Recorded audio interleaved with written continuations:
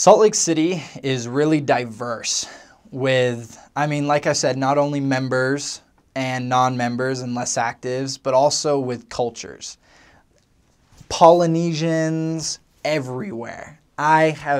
So when I got to Utah, I had no idea what a Polynesian was.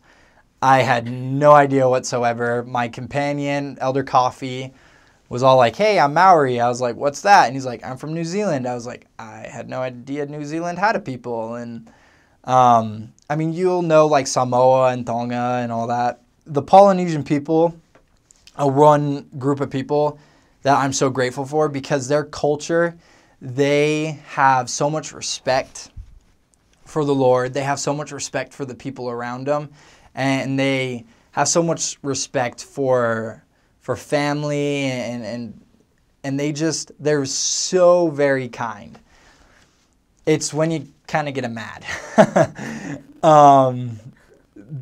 Sometimes they have a temper, but they feed the best. I'm not saying all Polynesians. I love them. But they feed, we had a family in West Valley, so there's a lot of Polynesians there in West Valley.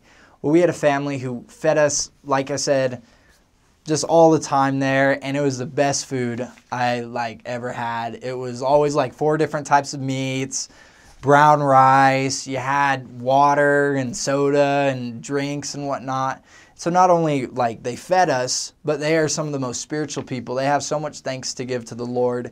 And I'm so grateful for that because they set a wonderful example. And it wasn't just the Polynesian people, but it was everyone there. But I remember the Polynesians because it was my first encounter with them. And I am so grateful to know that culture. I love that culture. And it's amazing what you can learn from them.